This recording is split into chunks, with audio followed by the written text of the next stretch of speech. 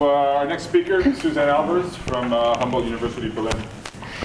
Thank you very much. It's a great pleasure to be here. I would like to talk about competitive analysis and approaches to overcome negative worst-case results in the design and analysis of online algorithms.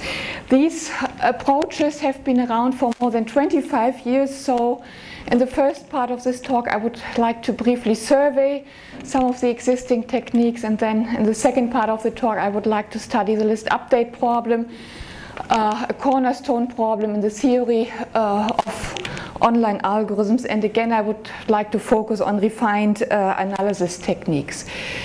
Online algorithms in general have been investigated extensively over the past years, over the past decades. In an online problem, decisions must be made with incomplete information about the future. In a general scenario, the input arrives incrementally over time. So we receive the input as a sequence of input portions, I1, I2, I3, and so on. And whenever a new input portion arrives, an online algorithm has to compute output, has to react not knowing any future input. Despite the handicap of not knowing the future, we seek algorithms that achieve a provably good performance. And in a seminal paper, Slater and Targent introduced competitive analysis, where an online strategy is compared to an optimal offline strategy. The optimal offline strategy knows the entire input in advance and can always construct an optimal solution. So here an online algorithm is called C-competitive if for all input sequences the cost of a solution computed by A is at most C times that of an optimal solution for that sequence. And this is a strong worst-case performance guarantee in the sense that a competitive algorithm has to perform well on all possible inputs that might even be generated by an adversary. For many problems, for many online problems, competitive analysis works very well. It leads to small constant factor performance guarantees, approximation guarantees, but there also exist problems where the competitive framework leads to overly pessimistic results, and this became apparent already in the very first paper by Slater and Targent, where they also analyzed the paging problem, the classical paging problem, where we have to maintain a two-level memory system consisting of a small fast memory and a large slow memory. The goal is to serve a sequence of requests to memory pages in the system so as to minimize the total number of page faults. Slater and Targent showed that popular online paging algorithms, such as least recently used and first in, first out, are K-competitive, where K, this parameter K, is the number of pages that can simultaneously reside in fast memory. So it's the capacity of the fast memory. This factor K is best possible as far as deterministic algorithms are concerned. No deterministic strategy can do better. While these results are interesting from a mathematical point of view, they are not very meaningful from a practical point of view, because a real fast memory, a real cache, can usually store several hundreds or several thousands of pages, so the competitiveness of K is huge. On the other hand, in practice, both LRU and FIFO have a good performance in practice relative to the optimum, achieve very small approximation guarantees. And the second drawback is that in practice LRU typically outperforms FIFO, and this does not show in competitive analysis either. And these phenomena of very high, very pessimistic competitive ratios occur in other online problems as well. There exist basically three approaches to overcome such negative results, or let's say I listed three approaches. Anupam tomorrow will talk about yet another approach, but this slide talks about three approaches that are very prominent. One is resource augmentation. So here we give, in resource augmentation, we give an online algorithm more resources than an optimal offline algorithm. The online algorithm is handicapped by the fact of not knowing the future, so why not give the online strategy a bit more resources? In a memory management problem, we could provide an online algorithm with some extra memory, in fast memory, let's say, or in a scheduling problem, the online strategy might be given faster machines, and more generally, we might give an online strategy more flexibility to serve the input. A second approach is to define refined performance guarantees where we relax the constraints of strict competitiveness. And a third, in my view, very interesting and fruitful approach is to characterize real inputs. In practice, the inputs are not generated by an adversary, but often have a special structure. For instance, in memory access problems, they exhibit what is called locality of reference. And in the following, I would like to briefly review each of these techniques, and let me start with resource augmentation. We can reconsider again the paging problem and assume that an online strategy is given k pages of fast memory. So the online algorithm has a cache capacity of k, whereas the optimum offline algorithm has only h smaller than k pages in fast memories. Later, Tarjan in their original paper showed that in this case, the competitiveness of deterministic strategies drops to k over k minus h plus 1. So as you can see, when k grows relative to h, this performance guarantee approaches 1, which is very nice. So we obtain small approximation guarantees. In scheduling, as I said, we can assume that an online algorithm is given faster machines, while an optimal strategy has speed 1 machines. An online algorithm might be given machines of speed 1 plus epsilon for any positive epsilon. This framework of resource augmentation was proposed in a very nice JACM paper by Kalyana Sundaram and Prus. They considered the classical problem of minimizing the total flow time of jobs on a single machine, a prominent classical problem.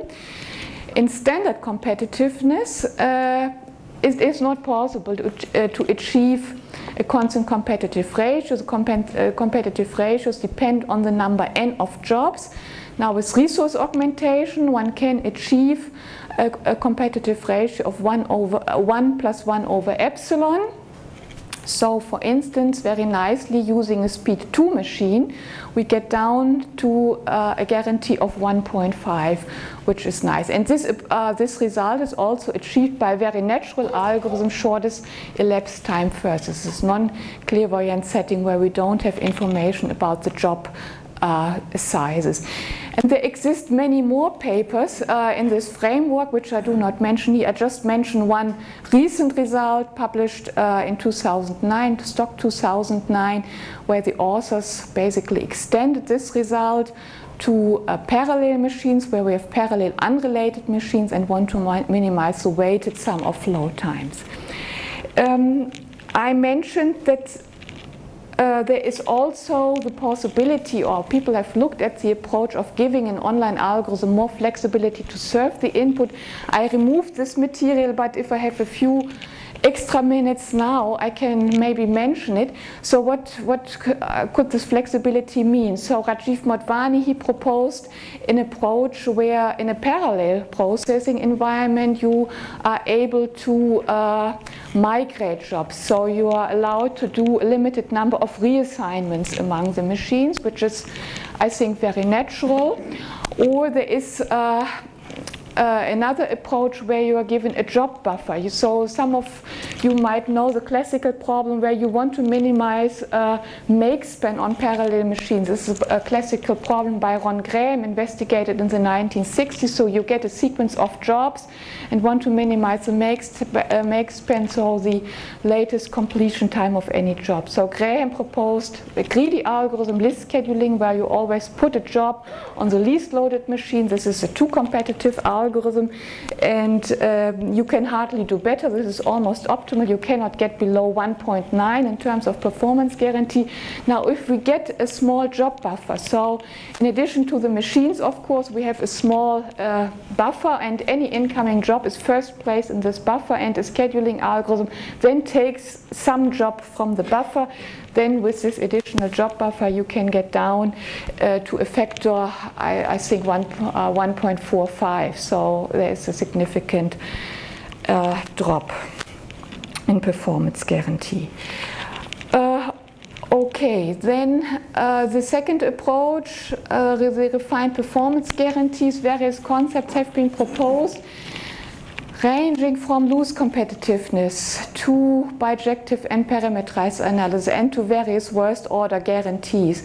Here I would maybe just mention the diffuse adversary proposed, introduced by Koutsopias and Papadimitriou in a paper entitled Beyond Competitiveness, Beyond Competitive Analysis, very close to the workshop topic, and they proposed the following framework. They assume that the input is now generated according to a probability distribution D that comes from a known class capital delta of distributions. Now we analyze the ratio, maximum ratio of the expected online cost to the expected optimum cost. And this framework allows us to restrict the input just by looking at smaller classes of probability distributions, of course. This is closely related to the third framework, where we want to model real inputs. As I said, this is a promising approach because in practical applications the inputs are not generated by an adversary. The challenge is always to find suitable models that characterize the input. For instance, in the paging problem, real-world sequences exhibit locality of reference, meaning that when a memory page is requested, it's likely to be requested again in the near future. And there exists a considerable body of literature on paging with locality. Again, the challenge is to find good models capturing locality, and on this slide I mentioned 3 models. There exist a few more in the literature. In a seminal paper addressing paging with locality, Borodin et al. Introduced excess graphs. So we are given a graph that may be directed or undirected. The vertices represent the memory pages, and now 2 pages may be requested, referenced one after the other, if they are adjacent in the excess graph. Alternatively, one can model a locality using Markov chains. And finally, I would like to present or mention briefly a third model proposed by myself a few years ago. It relies on Denning's working sets, a concept that you find in standard textbooks on operating system. Denning observed that if in real-world sequences, if you determine the so-called working set size, that is the number of distinct pages, the number of distinct memory pages referenced in windows, so in subsequences of length n, then for variable n we obtain a concave function, a very slowly increasing function, reflecting the fact that in larger windows actually very few distinct pages are referenced. And yeah, these concave functions represent a very simple framework modeling locality. Now for each of these models, one can then do refined analysis of paging algorithms and achieve smaller performance guarantees, smaller than k. This concludes my brief survey, and let me move on to the second part, where I would like to study another problem with respect to data modeling and locality of reference.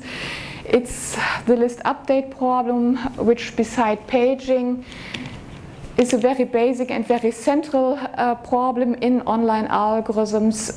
The initial paper by Slater and Tarjan also addressed paging and list update. And I would like to present results that were obtained jointly with Sonja Lauer. So this list update problem is also a very classical problem with a large body of literature with papers that date back to the 1950s and 1960s even. In this problem, we are given an unsorted linear linked list. The important aspect is that the list is not sorted at all. As input, we receive a request sequence sigma, where each request specifies an item in the list. To serve a request, an algorithm starts at the front of the list and then searches linearly through the items until the desired item is found. So here, to serve the first request to item X, we start at the head of the list and then traverse the items Y, U, Z until we hit the item X.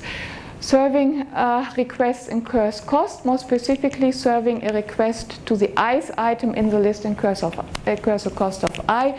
Service cost is equal or proportional to the depth of the referenced item in the list. And then after a request, the referenced item may be moved at no extra cost to any position closer to the front of the list. This can lower the cost of subsequent requests. In this example here, it would be a good idea to move the referenced item to the head of the list, because then the second request to X could be served at a cost of 1. But again, we are in an online setting where decisions must be made without knowledge of any future requests. The goal is to serve the entire request sequence so that the total service cost, the total excess cost, is as small as possible. Obviously, these linear lists are a solution to the dictionary problem. These lists are sensible if we want to maintain a small dictionary consisting of only a few dozen items, let's say in a compiler. Another interesting application is data compression. Using these lists, it is possible to build very effective data compression schemes. Early work on list update assumed that request sequences are generated according to probability distribution, and then over the past years people have looked at competitiveness, and the most important results are as follows.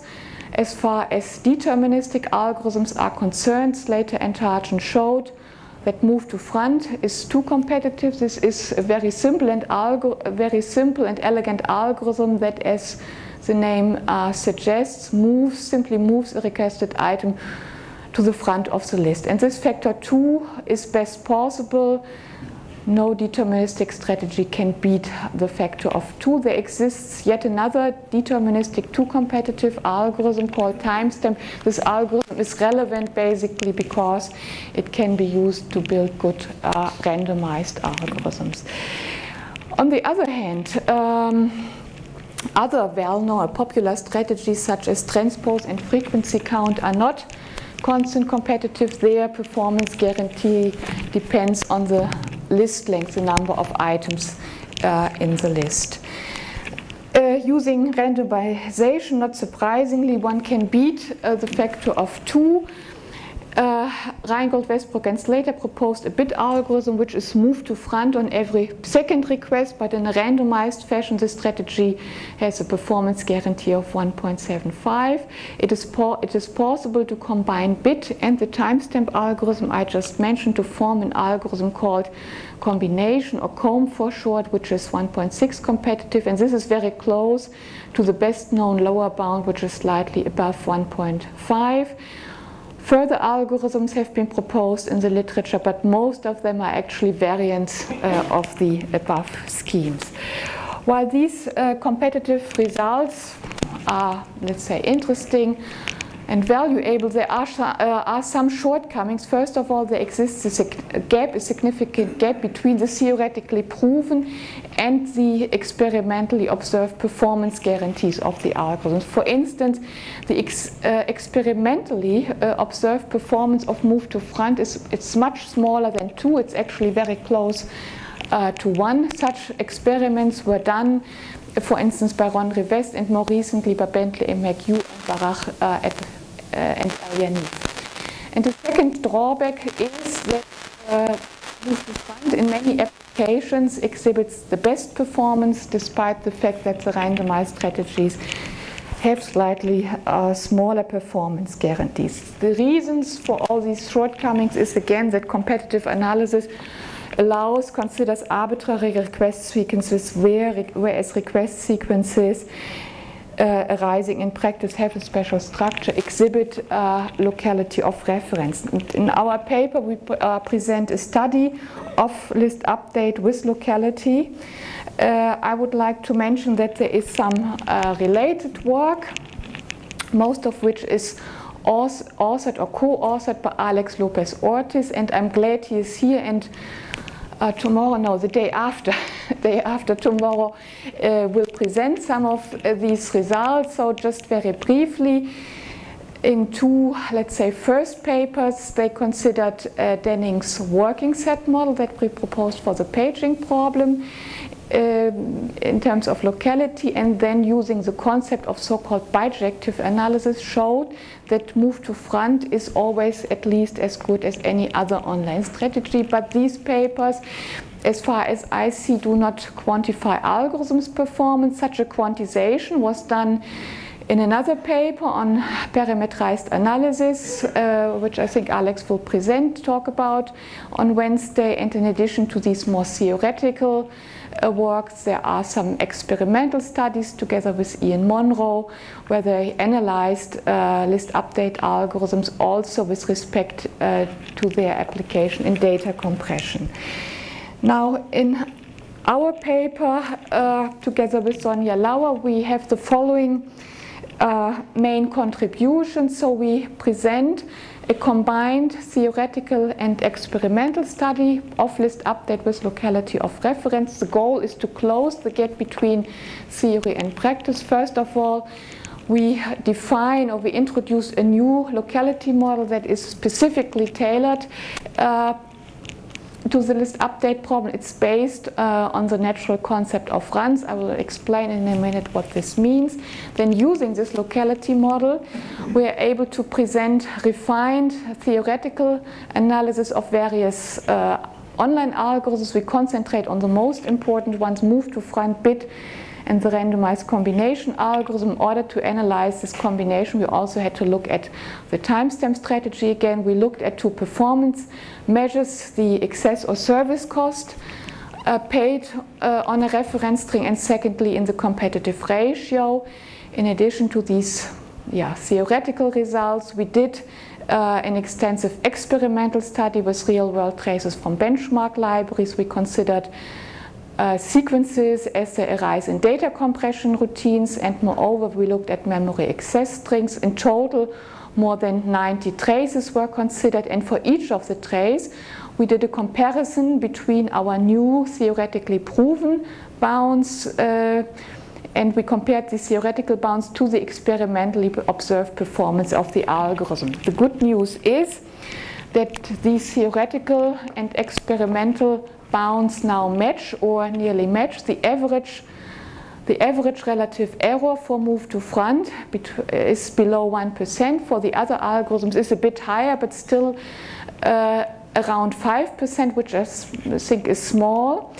And a second result, a second contribution is that move to front responds very well to locality of reference with competitive ratios approaching 1 as the degree of locality increases in a reference string. And we can also show this does not hold for the other three strategies we looked at. They do not respond well to locality, and we'll see in a moment what this means.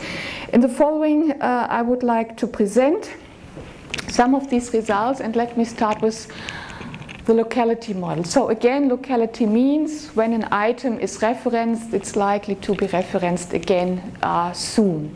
And this naturally leads to the concept of runs, where a run in a request sequence is a maximal subsequence of requests made to the same item. So for instance, in this sequence up front, we have a long run of requests made to item X, followed by another long run, slightly shorter, of requests made to item Y. Now, if you inspect real-world sequences, unfortunately, they contain very few of these pure long runs, as shown here. But if you look at the end of the sequence, you would probably agree that there's also a high degree of locality for item X. We encounter many requests, my laser pointer is bad, we encounter many requests to item X which are just interlinked by single requests to other items. And these requests to item X would form a long run if we consider smaller item sets and in particular item pairs. And this is what we do in the model. So given an original request sequence, for any pair of distinct items X and Y, we define or we consider a projected sequence, sigma xy, that consists of only those requests made to either X or Y. All other requests are cancelled out, so only the requests to X and Y survive. And intuitively, these projected sequences have a high degree of locality or contain many long runs, because if one of the item, let's say X, is more significant, more relevant than the other item, then this relation is likely to hold in the near future, and we encounter further requests to this item before we hit the next request to the other item Y. And now this locality model considers these projected sequences for all pairs of distinct items X and Y. Now for any projected sequence, we introduce various locality parameters. First of all, let R be the total number of runs, run being again a subsequence of requests to the same item. A run is called long if it has lengths at least 2. Otherwise, the run is called short. So a short run consists of a single request only. Let L be the number of long runs, and then it turns out to properly analyze algorithms performance, we need a third parameter which is maybe not so intuitive.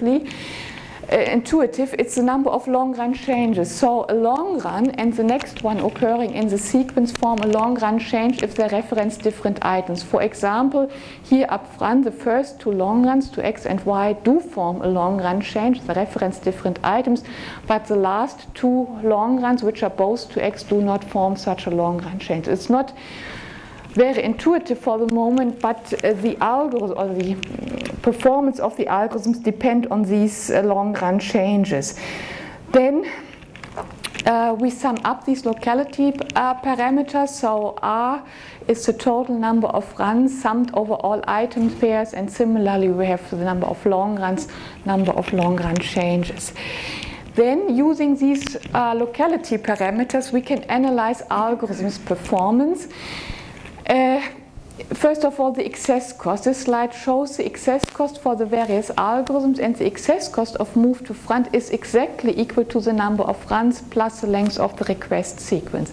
And likewise, we can do refined analysis of the other algorithms in terms of our parameters. For the other algorithms, the expressions are a bit more complicated, but I would say not too bad. Important aspect is that we can develop a new lower bound on the optimum cost, which is basically half times the number of runs plus the number of long run changes.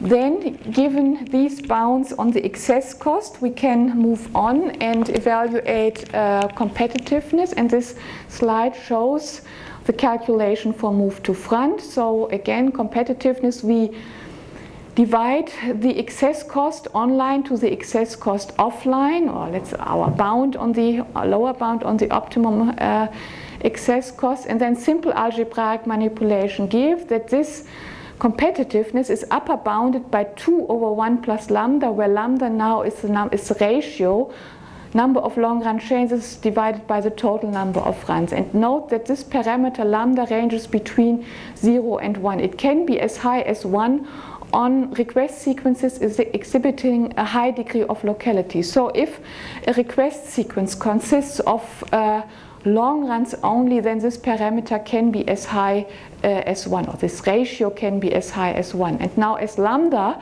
goes to 1, obviously the competitiveness tends to 1, and this means that move to front actually responds perfectly to locality of reference. We can do a similar calculation for the other algorithms, and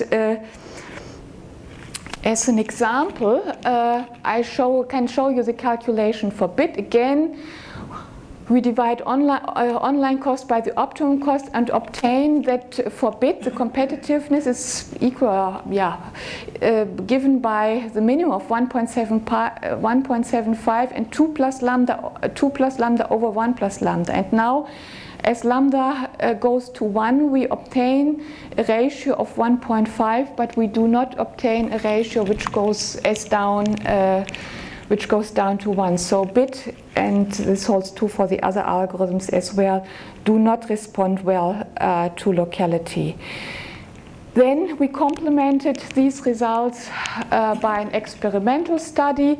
Again, the main goal was to compare the new theoretical bounds to the bounds we observe in practice as far as service cost and competitiveness are concerned.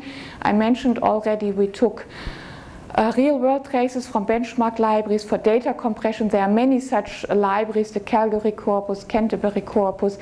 Many of you know that the popular compression algorithm bzip2 relies on a so-called Barrows-Wheeler transformation followed by move to front encoding.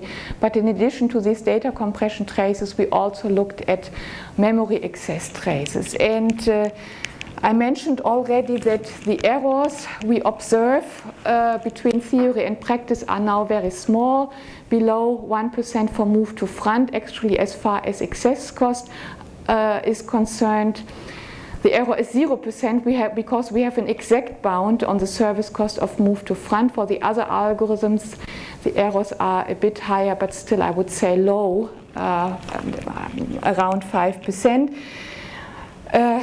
One can now study all this data that arises. This slide shows. Question about those numbers? Yeah. On the left side? On the other slide. So when you say competitive ratio on these traces, so does that mean you look at the trace, you compute lambda, and then you plug lambda into your formula, and that's what it is? But these are only empirical. This isn't theoretical stuff. This is just empirical. This is empirical. Okay. Still, there is a point there. So you compare this to like what 2 over 1 plus lambda is. No. You compare in the experimental competitiveness. You look at the ratio online cost by the optimum cost. Now the optimum problem is an NP-hard problem. So what we did is we took.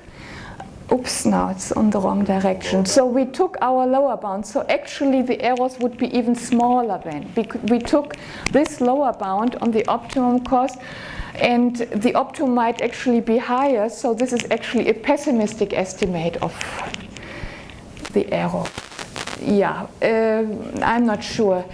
So this slide depicts the errors using these box plots, which is the standard means to display numerical data. Maybe you've seen those plots before. So we have the various algorithms. For each algorithm we analyzed, 45 traces, and then we have for each algorithm about 45 data points. Now the bold line always represents the median data point. The box contains 50% of the data points, for 25% is located above and below the median. So the height of a box basically represents the variance in data. And then the uppermost line, the lower line is always represent the outermost point that can be found at a distance of 1.5 between the interquartile range, and all other points are outliers. What you see basically is that everything is very well behaved. The median data point is very low, the height of the boxes is very low, and you have very few outliers. So not only is the average error very low, but the variance in data is also very slow. I think I conclude at this point. So in summary, as far as the second part of the talk is concerned, we introduced a new model specifically designed for list update, presented new theoretical analysis that hopefully capture phenomena that are observed in practice. It shows that move to front is an excellent algorithm method of choice in practice, and in general, more generally, I think that these combined theoretical and experimental studies could be done for other problems as well.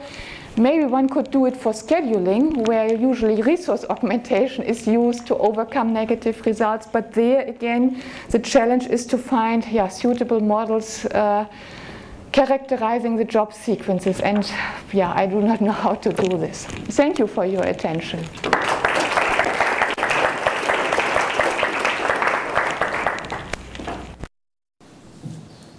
What would be a good corpus of experimental data for scheduling?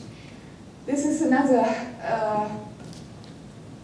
critical question. So, I don't know, years ago we did, for makespan minimization, we also did an experimental study, and we had a very hard time finding good job traces. I remember that my student at that time, she wrote to, I don't know, supercomputer centers, and we were able to get some data.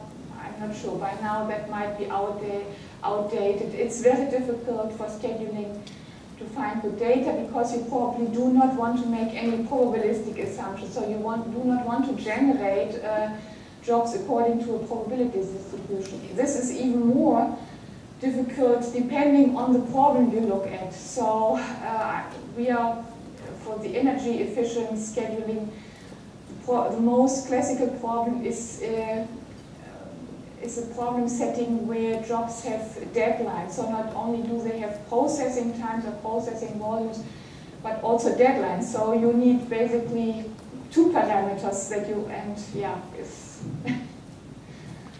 I would be glad if some benchmark library were around.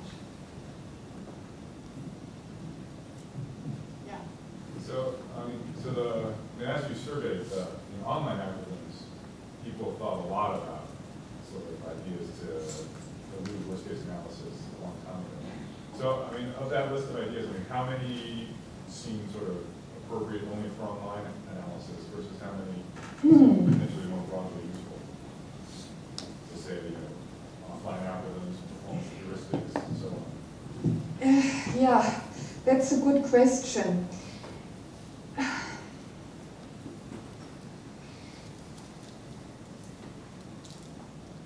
So resource augmentation, I very much like the idea, but of course it's a trick in the analysis. I mean, it's